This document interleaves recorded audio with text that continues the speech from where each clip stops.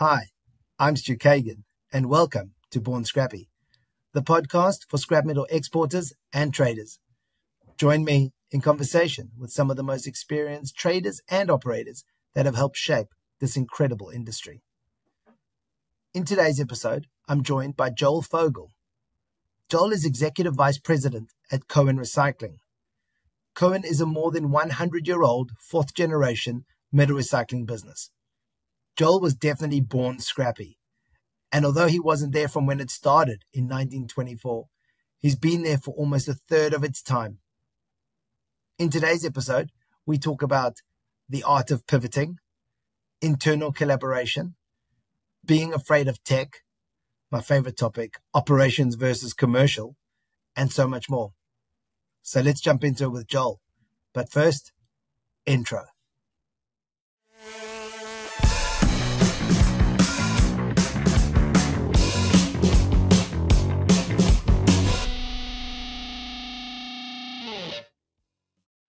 Morning, Joel. How are you? Good morning. I'm doing well. And you? Yeah, fantastic. A little bit earlier than usual. Dropped the kids off and shot out to the studio to get this recorded. So happy to get it done. But yeah, fresh, excited. And you? Happy to be here. Thank you for asking me to participate. I'm ready to roll. Yeah, Joel, we had a brief chat the other day, and I love to learn from people with the experience, and you seem to have heaps of that. So let's jump into that. How did you get started in the metal recycling industry?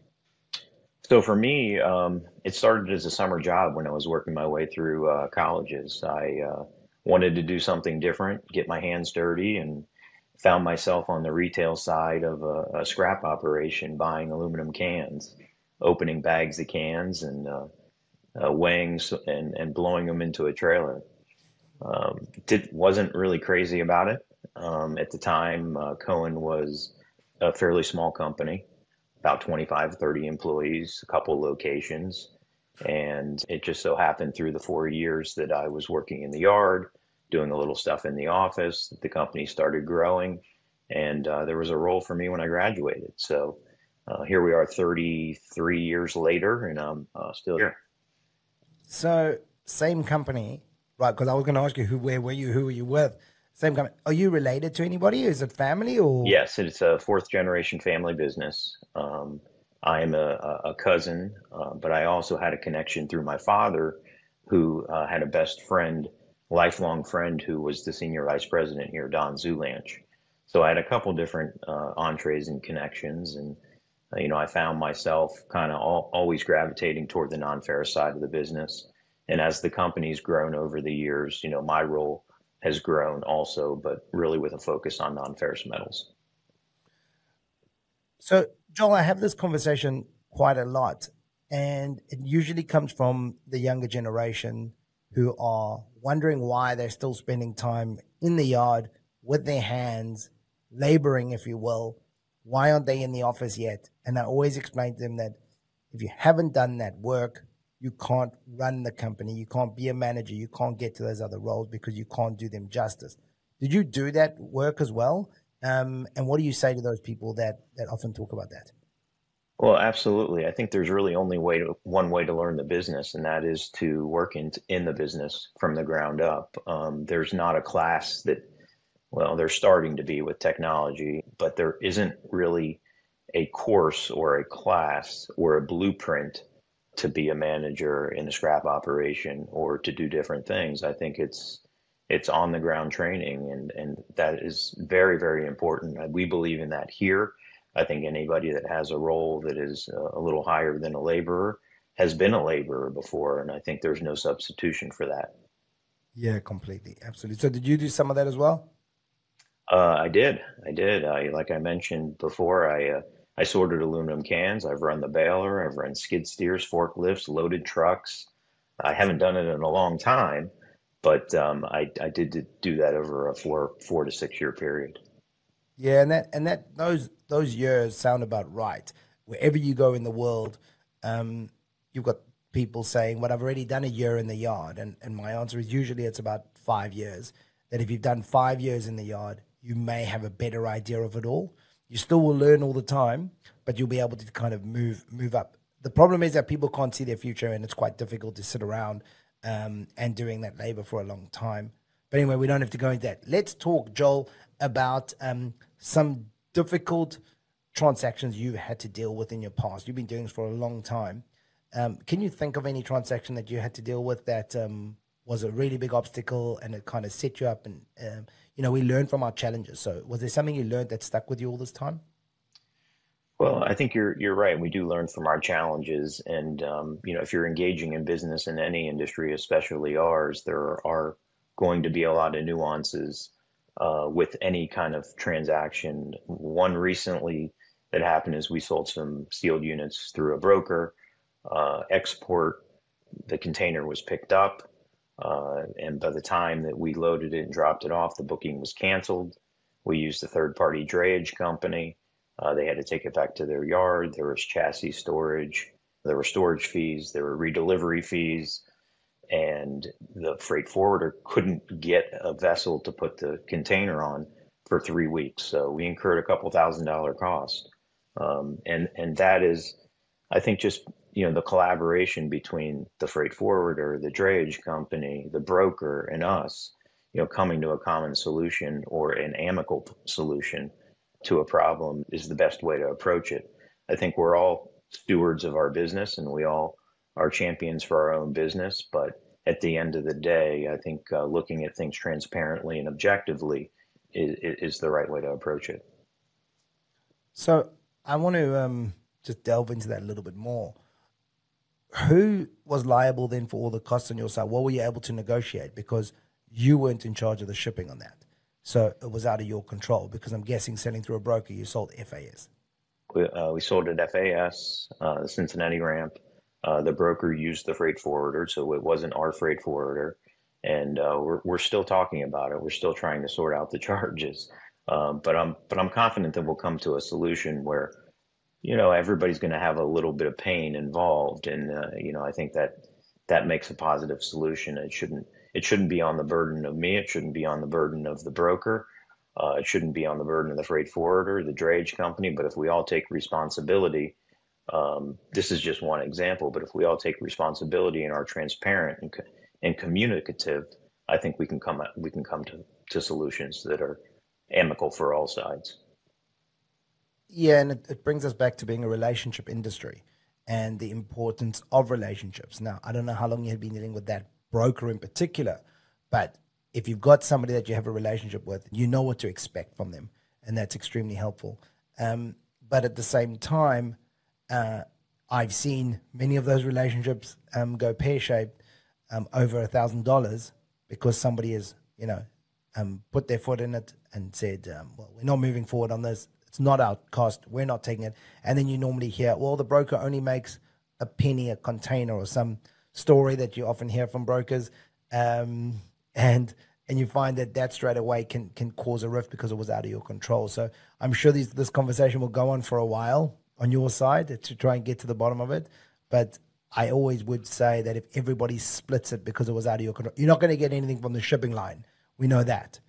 So if you guys, everybody else incurring, you're splitting it 3 ways or whatever it is, that to me is probably an amicable answer to that.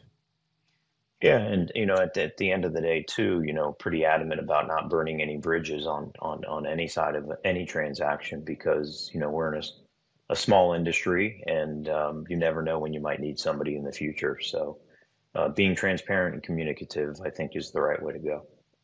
100%. So now that's on a trade, but can you think of any other tough decisions that you've had to make? We love to learn from people's decisions and when it went wrong and when it went well. I always like to learn from stories. Can you think of a tough decision that you've had to make, a calculated risk that you've had to take that either paid off or didn't, but it's kind of set you up for your future and how you make decisions? Yeah, I think just the ability to be able to pivot, both if you're talking commercially or operationally, is very, very important.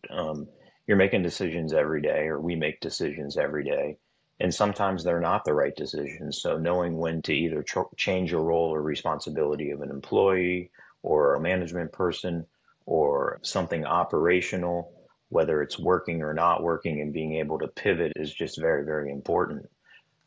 We all wear so many hats, and in this business, there's so many aspects to running or operating a scrap processing company that you're constantly making different decisions and tweaks.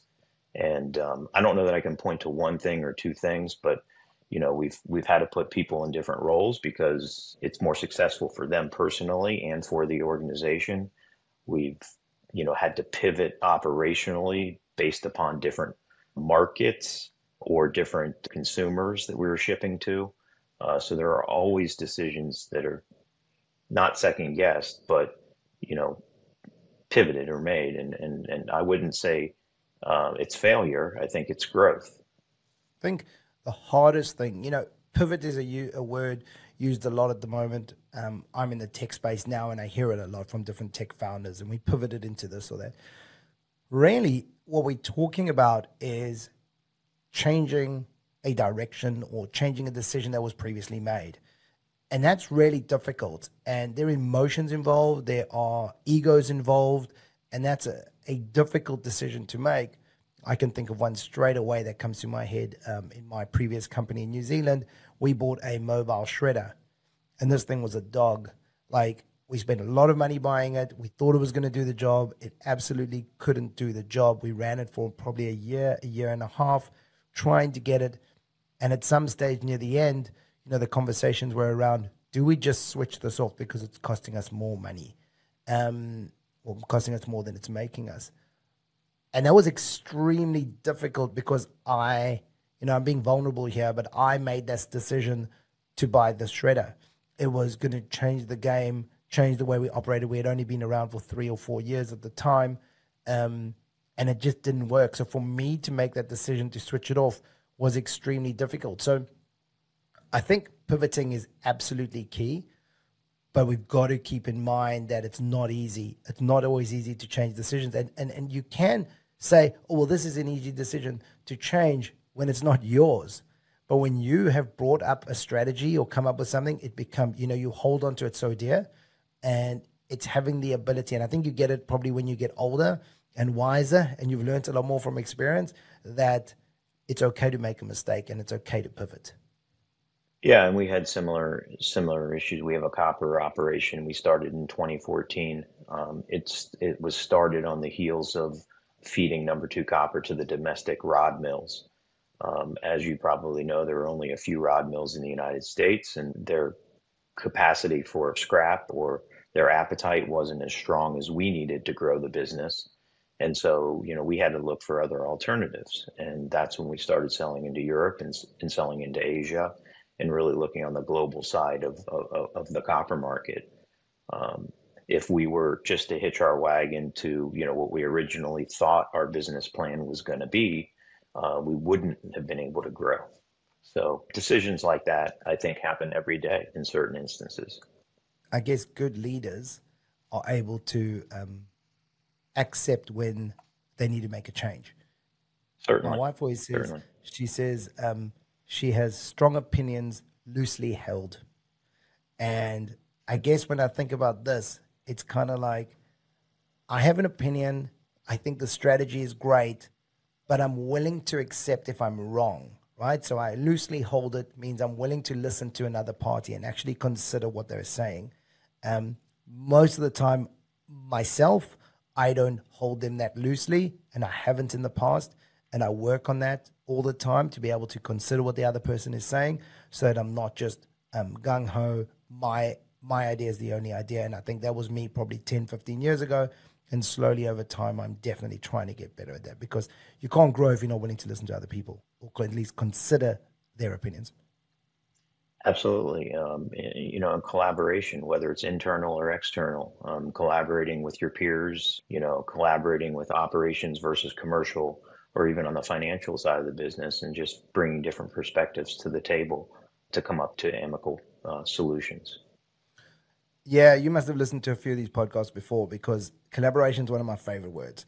Like, I love to drive our industry to collaborate. I talk about us being hyper local, which in turn means that we're only competing with the person next door us realistically. the scrap is not going to travel too far because the value has to be worth more than the transport to get it there. So why can't we collaborate with people outside of our town? And why aren't we getting feedback on, oh, the shredder that I bought? Tell me about it. Let me learn from it. We should be working together to make sure that we're not all making the same mistakes in order to drive our industry forward. So when we talk about collaboration, Joel, what comes to your mind of like great examples of collaborating that you've done in the past? Well, it's an interesting industry, as you know, because you compete against people and do business with them at the same time. As it relates to us, we have 15 operations and we have two joint ventures. And those joint ventures are a little bit south of us and a little bit north of us, but we're competing against those same companies, sometimes in the industrial space too. So when you think of somebody as a competitor, well, maybe they can be an ally in some way, shape, or form to you.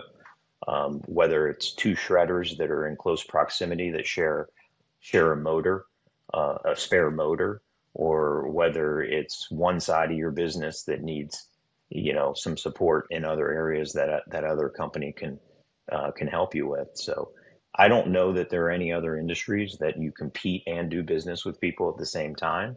But you know, as big as this industry is, it's very, very small too. So there are ways to collaborate, inside of the industry, outside of the industry, and internally, collaboration between your own company.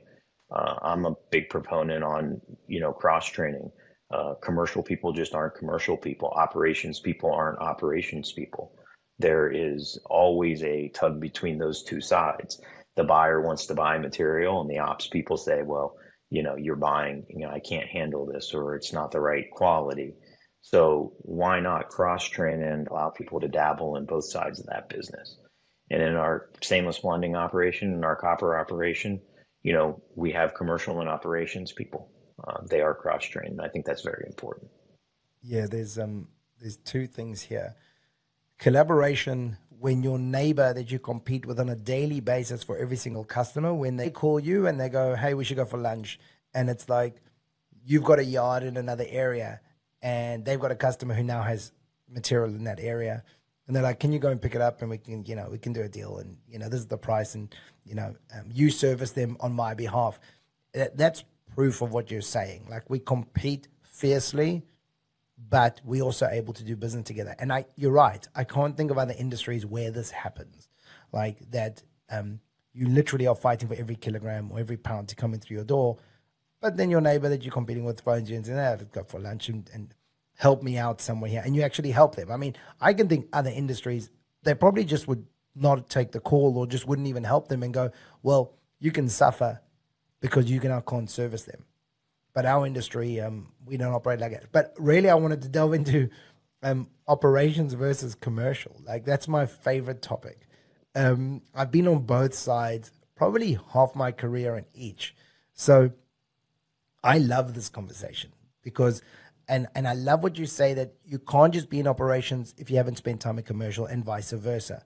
Because you then, firstly, if you're a buyer, not just don't understand what happens to the metal on the other side, but you also don't understand what those people go through and what they think about you and understand the actual whole attitude or behavior from either party. When you've worked in the yard and you'd say, for example, you're going to be a buyer and you've worked for the yard and you spend 3 months in the yard and a buyer sends in oversized material and they want to pay the customer in size or processed material and whatever it is, and you hear the fight from your manager going on with the buying manager, all of a sudden when you start buying, you realize straight away what you shouldn't be doing and you get it from the other side.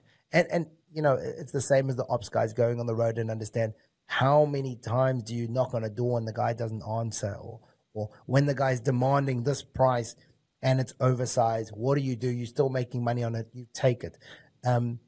When they can experience that, it creates a much stronger team.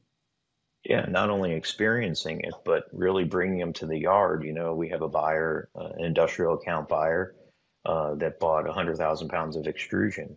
Gave him a price, didn't ask if it was prepared or unprepared. It comes in 25-foot lengths. And so, I said, look, we need to prepare this before we put it into the baler. We can't put 25-foot lengths up a conveyor into an HRB baler. We have to shear crane it. We have to run it through a stationary shear, and there's a cost to doing that. And he says, well, how much does that cost? And I said, well, this is going to take time. It's going to take 2-3 people. It's going to take a piece of equipment. I said, why don't you come here for 2 hours and just stand on the sidelines and watch? You'll see what we're experiencing.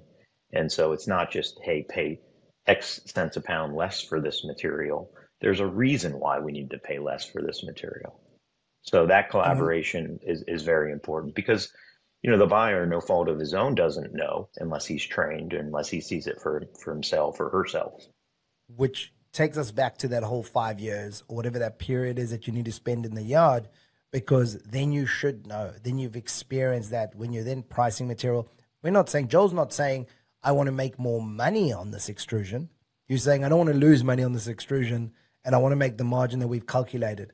But all of a sudden, if there's operational expenses which are going to come in, which we haven't calculated, if we buy everything like that, nobody gets paid, right? And as soon as they start to learn that, it makes a big difference on the buy side.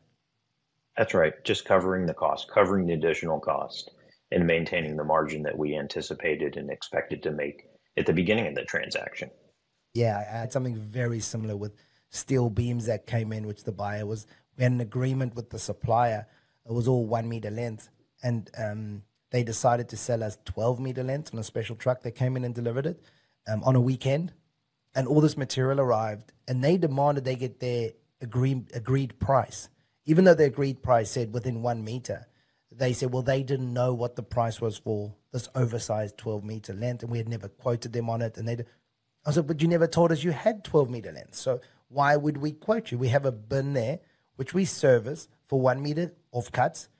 Not a problem. There's your agreed price. If you deliver us 12 meter length, and this was a huge issue in my company.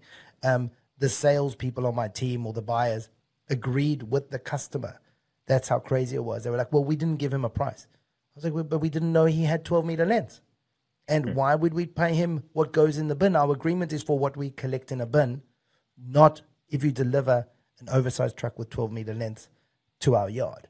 Right, it took up space, and it was impossible to offload. It was really difficult, and there was a huge fallout at the time with the buyers on my team who agreed with the seller, and I had to take them into the yard and walk them around and go, well, this just doesn't make sense. Let me show you why. And even though some of these people had spent time in the yard, it was so adamant that we had to keep this customer that it wasn't even about, but why should we lose money? And let's just be fair on both sides. And we talk about collaboration. What about collaboration with our suppliers? Right, so you've got a customer out there, and you have to be able to work together on things. And if they can't, well, then is that the relationship that you want to have? So been through a few of those things in my time as well. Been on both sides, been receiving it, been trying to buy it. But I think one tip is, if you're buying and if you're on the road and there's oversized coming into the yard, phone the yard. Let them know. Like, nobody wants a surprise. Give them a heads up. This material's on the way. I know it's oversized. I've calculated it in the price. We've managed the OPEX per ton. We know what it's going to cost us. I've bought it for cheaper, but it's coming. Then they can prepare. I mean, Joel, you would have seen it arriving in the yard where nobody knows about it. The phone calls that happen at that time are usually very loud and very aggressive.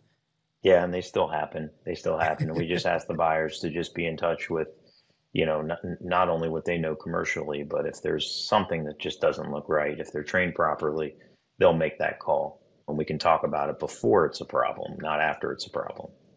And actually, as a tip, because a lot of exporters listen to this, and we have listeners around the world, I think what's important here is, even if you're packing a container or sending a truck, let's say domestically to a mill, if there's an issue with that container, let the buyer know. It's the same thing. If you're in India and you open up a container and it's not full of the stuff that you were expecting, let them know ahead of time. Mark Celia was on this early on when he was still based in Hong Kong, and we were talking about that exactly, about giving the buyer the heads up, because when you send material and it's off spec, so it's not exactly what the buyer thought he was buying, immediately he gets his backup.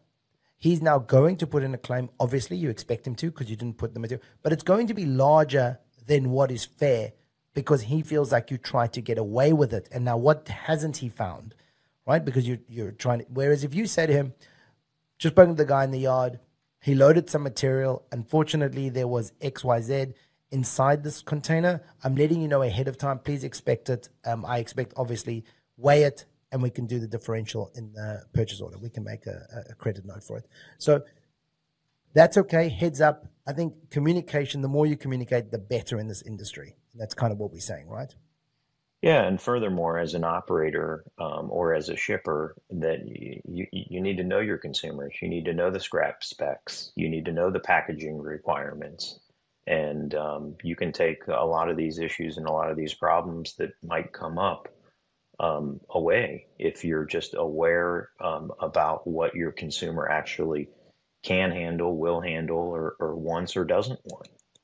I think what we found with rolling out Buddy with some of our users now is that it's not the trader necessarily who doesn't know. It's often the guy in the yacht who's loading the container or loading the truck who wasn't necessarily aware of the specific specs for this. So normally the buyer takes this, but on this deal, the trader decided, okay, this is smaller than X, so we're going to give you a special grade. And you've tried to tell the yard, but the new guy's in the yard and he wasn't aware of that. The whole idea with Buddy was that actually it's in their hand at the time of loading. And that's where we found when we did market validation, all the interviews we did, we found that communication is often lacking. It's not necessarily that the trader wasn't aware of it. And when the claim comes in, the trader normally shouts at the yard and the yard's like, well, I didn't know, you didn't actually tell me. So I think that communication across the board is absolutely key. Let's move on from that, Joel. So can you give any tips for our listeners to optimize their trading? So if they're looking for a strategy, how do I get a better price? How do I become a better supplier to somebody? Preferential treatment. What are the kind of tips that you would recommend your team do to be seen in a better light from the consumers? Well, first of all, I think we have to recognize that we are in a global market. I know that you've been doing business around the world, whether it was in South Africa, New Zealand, also in the States. But for a lot of the scrap processors in the United States, for a long time, other than stuffing a material and going to China in the early 90s, we pretty much stay domestic. Yet there's global demand for metals. So being aware really of what your markets are, what your options are, whether that's through trade associations like REMA or the BIR or MRIA or anywhere else, or reading trade publications, talking to the mills or to the brokers who have a little wider stance of really what the global commercial demand would be, is really, really important. But then it goes back to communicating and being transparent and really understanding what your customer or potential customer would need versus what you could produce, and having those open dialogue conversations. There was a time probably 25, 30 years ago where the mills were not buying directly from dealers and doing more business through brokers than dealers. But now I think with scrap supply being soft and mill demand, both on the ferrous and the non-ferrous side over the next couple of years ramping up with new homes, I think that there's more collaboration from the mills directly to the scrap processors. So opening that dialogue, I think, is ultimately the key to opening up new opportunities and new markets.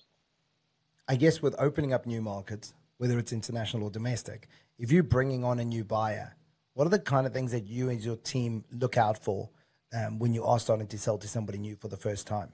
Well, we require credit insurance, so they have to be insurable. If we're going overseas for a new opportunity, then we're asking for cash on docs or cash up front to establish some credit. Certainly trade references, understanding who they are, how long they've been in business, who else they're buying from, and really, using our industry contacts and network to, understand whether it is a solid consumer or not. These are all aspects of really vetting out new consumers. But at the same time, we're constantly looking for them because our commercial team realizes that, again, we are operating in a global market. So even though we haven't done business with ABC company in India, we're still going to explore it and we're still going to entertain doing business with them. But we just have to make sure that the business is protected. And becoming a preferred supplier? How do you handle that? So once you're in with them, how do you make sure that Cohen is the supplier they choose to buy from if they're not buying that much?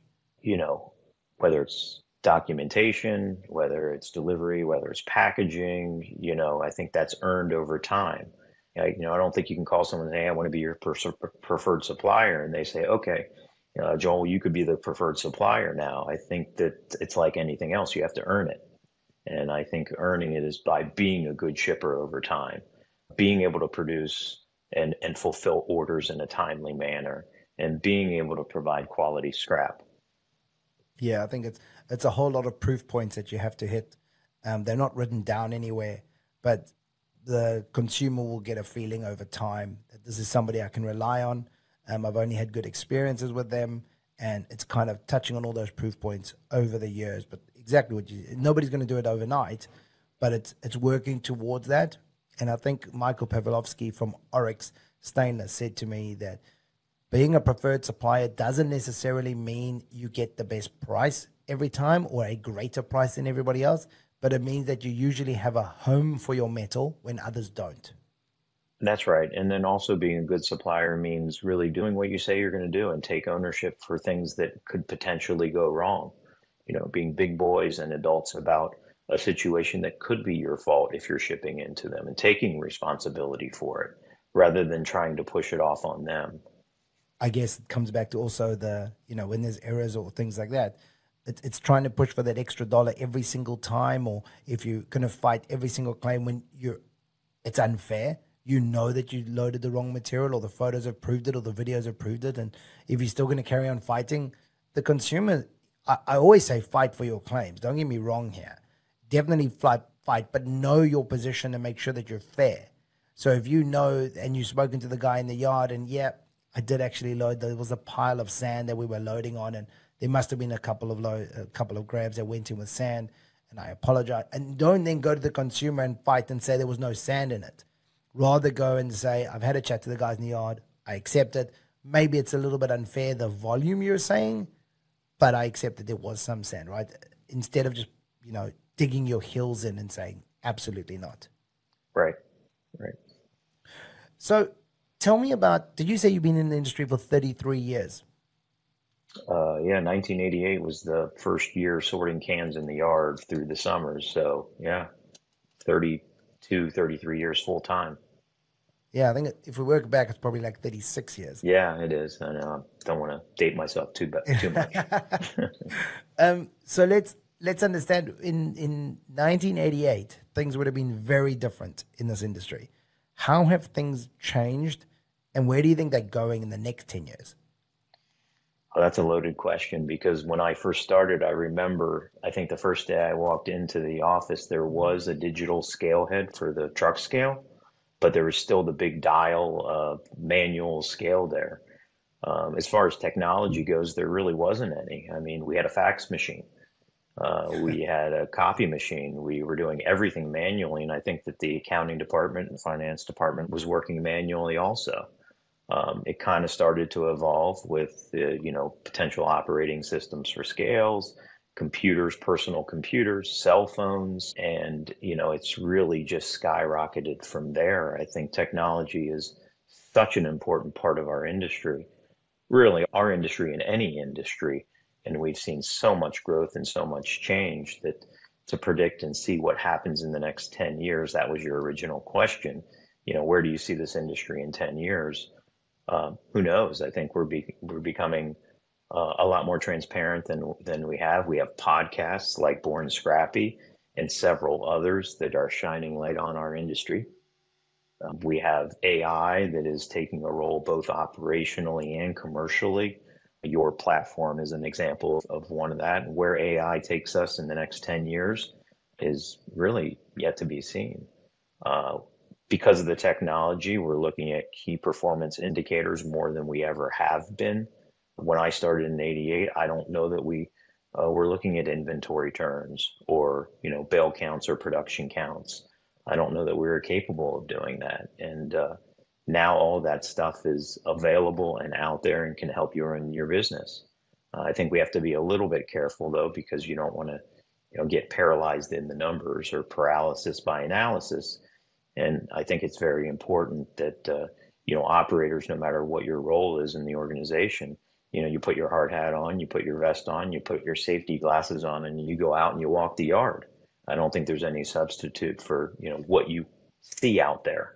Um, but technology is playing a big role. It's playing a role in all aspects of our business, whether it's on the financial side, whether it's on the IT side, safety side, transportation side, and it's only going to be refined and get better. I think it's how you treat tech, right? And when you think about tech, does it make you scared? Are you that person, or are you excited by it? And if you are the person that's scared, you need to start to embrace it. It's kind of like the internet a long time ago. If you are struggling and going, this will pass, or even if you think it won't pass, but you're going, this isn't for me, I'm not a tech person, like start gradually, because it isn't rocket science, and it's actually created now in a way that it's extremely simple to use. If you look at Uber, you look at Airbnb, you look at these sort of apps, they're really easy to use, and anybody can just jump in once you've got the app, and it's intuitive. It tells you what to do next, and you can kind of work it out. So there's no reason to be scared of it. And you talk about your day to day, walking around the yard, there's nothing in the world that will ever replace walking around the yard and making decisions on what you see, and being a better operator in that way. The idea with tech is that you can make better data-driven decisions, so that now, you talk about inventory turn. Well, thumb suck and gut feel were great, but what do you need it for anymore if you actually have the exact data and it's telling you everything that you need? If you're getting a claim from a certain buyer and you haven't been storing that anywhere, and every 6 months the guy's claiming based on the market movement, you want to know that. You want to actually have that data, so that when you now next selling and that guy offers you a great price, the markets are high at the moment. If the market come down, he's going to walk away. Either you're having that conversation with the buyer, or you're actually just deciding to go with somebody else. So, somebody made a comment the other day saying that, and this isn't a plug, but saying that using Buddy, what he would normally take an entire day to compare all prices and speak in all different platforms to get prices on certain material, it took him 5 minutes. And that's what you need from technology. Technology isn't going to replace your job. It's going to make your job easier, and you're going to be able to make better decisions with technology. Look, I think a lot of people, when we speak, ask this question, talk about where the yards are going. And the yards are like the processing equipment and the separation that's coming on at the moment is hella exciting. Like it's ridiculous how advanced we are and where the yards are going, and how AI is going to seriously just take that to another level. Robotics, AI. I mean, it's very exciting. But the decision making and your actual day to day, you should be looking at finding the right technology to help you make those decisions and drive the company forward. You ask if, are you scared of technology? A little bit. I'm not quite 55, but close to it. So when I started, like I mentioned, there was no technology, but it's so important to have that presence in your company, whether it's in this industry or any other industry, just to understand technology, understand the advances that are being made, and understand how it can affect your business, both positively and negatively. And like you said, I mean, it's just not all technology. You can't just be looking at numbers. There's a gut feel sometimes too that you need to go by, even if the numbers, tell you that you shouldn't. I think your eyes and your brain might tell you that you should do something different. Especially if you've got that 5 years experience we keep talking about. If you've been in the yard, having that gut feel for what actually goes on there, having 33 or 36 years experience, you can't replace that gut feel. It's just having a bit of that data to help you. Um, Joel, because we're going to run out of time, I wanted to ask you, who in the industry do you keep an eye on? Do you chat to? Is pushing the boundaries and you think is really making leaps forward, or pretty impressive in the industry, that you like to watch and see what they're up to? There are a lot of advances being made on the non-ferrous side. We have copper companies coming into this country that have never been in this country, whether it's Arubis or Veland. We have, Omni and others that are doing aluminum expansions in the South to bring on capacity. Padnos has been involved also with being pretty active over the last, year and a half. I think they have a joint venture with Hydro and doing some shredding of secondary material to try to enhance flows into some of the primaries with secondary products. Um, so I think we talked about technology as it relates to, commercially or in the office, and you just referred to it too. There's so much technology on downstreams, on shredders, on downstreams, on sortation, that can't be ignored either. I think a lot of that stuff is going to be prevalent and come to fruition over the next 3 to 5 years. So you keep an eye on those sort of guys, like the Padnoses of the world, see what they're all up to. Um, who Sure, would you like to see sure. next on Born Scrappy? Well, you put me on the spot here, so I don't know if I have any names offhand, but I think somebody from Padno, somebody from people from Omni, and maybe I can take this offline after I have a chance to tell them that I participated in a podcast and I threw their name out to you rather than just give it to you right now. All right, no stress. Um, Joel, it's been fun, man. I love speaking to you. That was awesome. I just wanted, before we go, get a little bit more personal. Let's get to know you a little bit. What's your favorite TV series or movie? So I'm a big baseball fan, always been a big baseball fan. So anything baseball movie wise, whether it's League of Their Own or Bull Durham or any baseball movie, it would be my favorite movie. I was gonna say The Sandlot, only because I The think my Sandlot's child good. watched it Sandlot's the good. other day, and it Yeah. was like, I think that's probably the only one that I know. Although wasn't Madonna in a baseball movie once? A League of Their Own. She was Gotcha. that was the women's baseball team, right? But you All right. mentioned before this before we started recording, you have a 9-year-old son. Another one is Rookie of the Year. So your son would Rookie of like the Year. Rookie of the Year. Yeah. Yeah, cool. Okay, I'll tell him about it. Favorite place to visit? I think domestically, I really like Arizona, especially in the fall and in the spring. Hiking and just the climate, Scottsdale, Phoenix area. Internationally, Italy. My daughter studied for a semester in Italy, and we visited. We went to Florence, Rome, and Cinque Terre. Cinque Terre was one of the most beautiful places I think I've ever been. Wow. Yeah, I've never been. It sounds exciting. What's your favorite book? What's funny, as far as books, I was never a reader until COVID. And when COVID hit, I realized that I was watching and streaming way too much TV. There weren't sports on TV to watch because the leagues were shut down. Yeah. So I started reading. And ever since, and I guess that was 2020, I try to read a book a month. And I go back and forth between fiction and business, personal development, management books. So I've really liked, from a fiction standpoint, David Balducci and John Grisham books. And from a leadership standpoint, there are a lot of different authors: Patrick Lencioni, Daniel Coyle, Jim Collins, and I just kind of toggle back and forth between those. Yeah, awesome. I think it's good to have the mix. Kind of, otherwise you just get too deep into it. Like to lose yourself in another world is also quite exciting. I constantly am reading business books and biographies, and I need to get back into a bit of the fiction stuff. One of my favorite books was I Am Pilgrim. If you haven't read it, Hmm. Hmm. it's probably, yeah, it's phenomenal as a fiction book. And have you got a favorite quote to end us off with? I do. I think it's by Robert Schuller, and the quote is, "Tough times don't last, tough people do."